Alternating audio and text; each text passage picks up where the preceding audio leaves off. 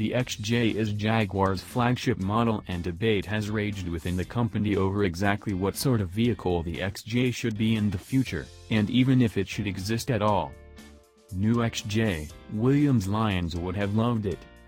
Autocar has learned that the decision has been taken to replace it, despite the tougher market for luxury saloons in the face of the rising popularity of luxury SUVs.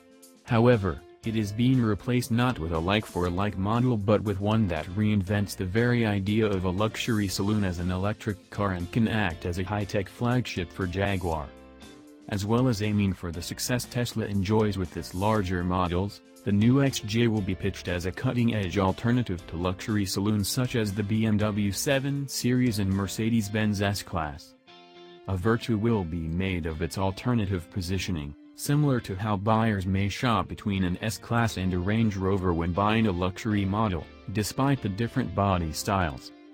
Turning the XJ into an electric car is a bold move, but the model has always been an innovative one for Jaguar, not least its two most recent iterations.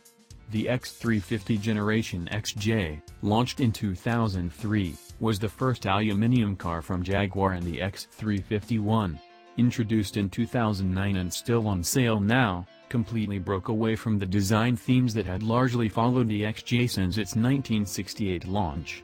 Reinventing the model as an EV, Jaguar argues, is the best way of keeping it relevant as the industry experiences an unprecedented level of change related to electrification.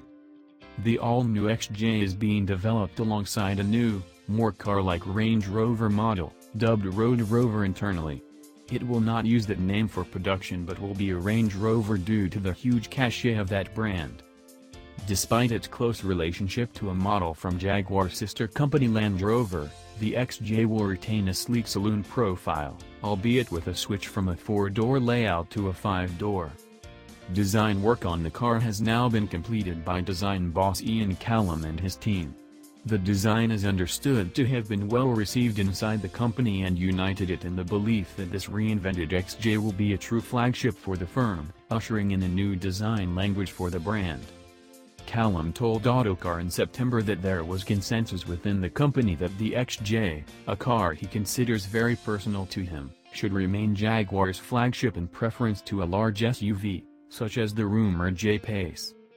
Without referencing the XJ directly, he added that the very idea of the saloon needed to be reinvented in the face of electrification, the rise of the SUV and the unexpected acceptance of hatchbacks in the US due to Tesla. Jaguar will launch its first electric car, the I-Pace, in March. That model will have a significant technology transfer with the XJ. The I-Pace will help position Jaguar as an electric car maker in the eyes of the world, and the firm will be keen to maintain that momentum.